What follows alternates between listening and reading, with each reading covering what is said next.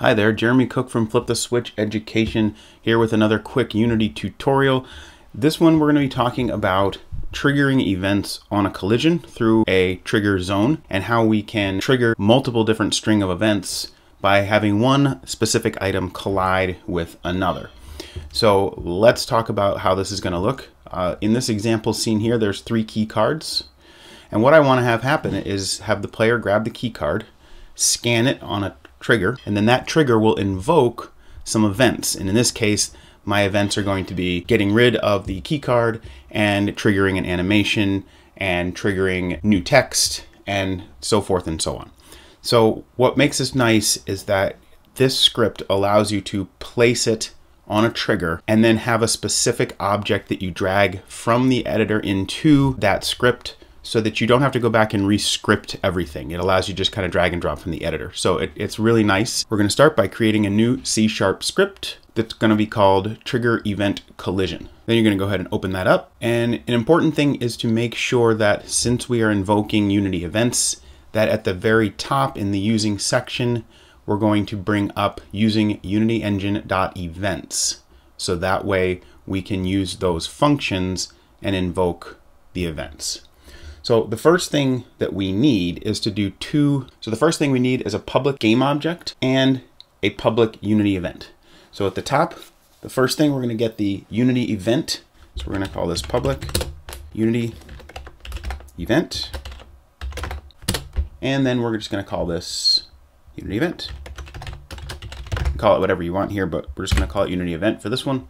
The second thing we need is the GameObject. So the first thing there was the Unity event. What do we want to have happen? The second thing we're going to put on is we're going to put on the GameObject that's going to be the collider. So this is the object that collides with the object that holds this script.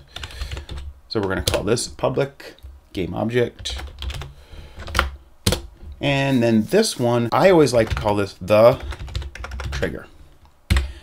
And the reason I like to call it the trigger is to remind myself that this object, this specific game object that we are coding right in here, is the object that will trigger the event. Not the one where the script sits, but where the trigger comes from. So coming back into my game, these 3 key cards are the triggers. These are the things that the player is going to pick up and then collide with this collider here. So now that we've set that up, we're going to do our first function.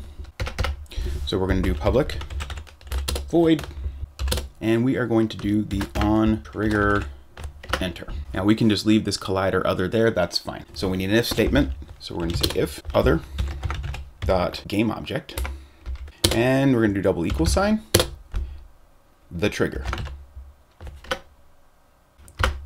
Then we're going to go down one and we're going to tell it what to do. Unity event dot invoke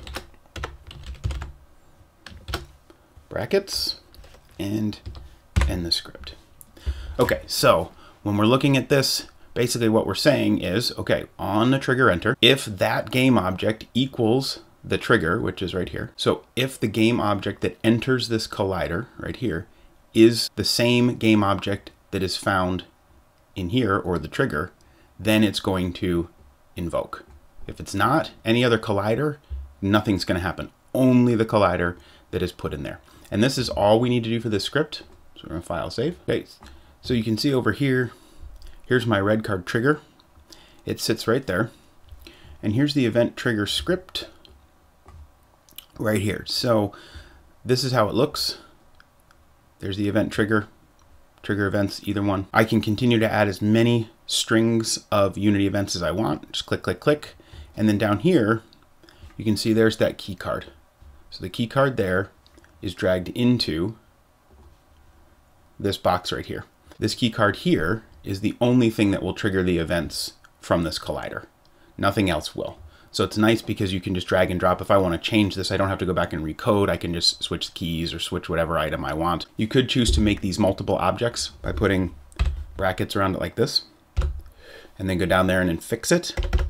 And that would allow you to then click and add multiple different game objects to it if you wanted. I chose to just have one trigger because it really works for what I do. But if you wanted to go back in and add multiple publics in there, you could. And then that way you could have 4 or 5 things that could trigger that instead of just one.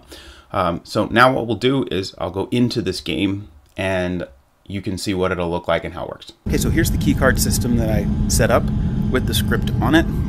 And down here are the keycards. So I'm going to grab this red keycard, I'm going to bring it over, and when I scan this keycard, it's going to do the event trigger. So it triggered the event of deleting the keycard and triggering the animation that goes along with this game module.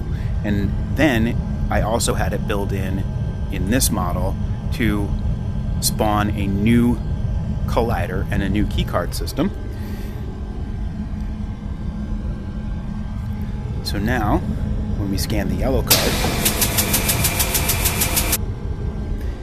it works this way. And then when we scan the blue card, it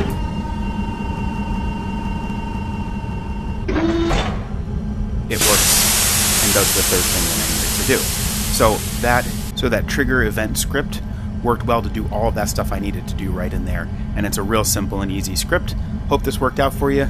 Post a comment if you have any questions. Have a great day.